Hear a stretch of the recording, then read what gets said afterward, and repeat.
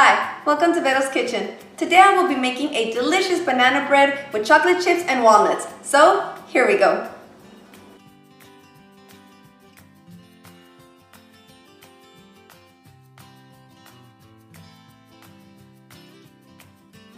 Alright, so in your mixing bowl, we're going to put all 3 bananas and we're going to squish all the bananas first with a fork.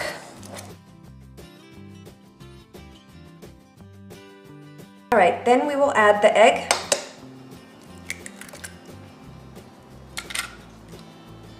One-fourth cup of oil, 1 teaspoon of vanilla,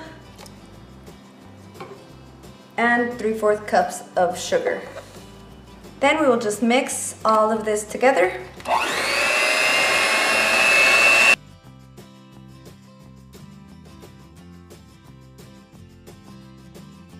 Next, we will put in the 1.5 cups of flour,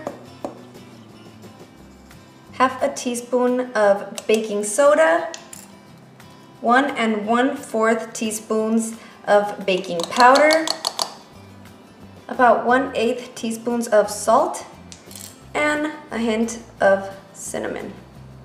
All right, then we just go ahead and mix everything together.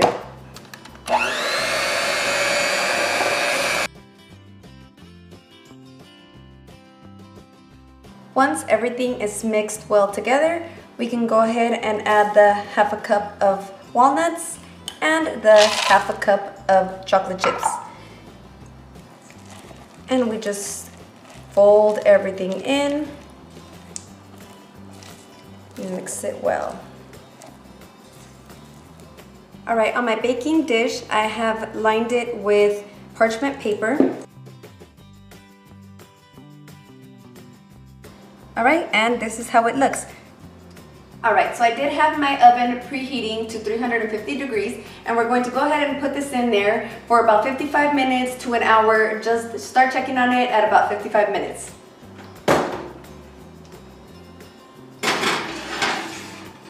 All right, this is ready, so let's taste it. I already sliced a little piece for myself.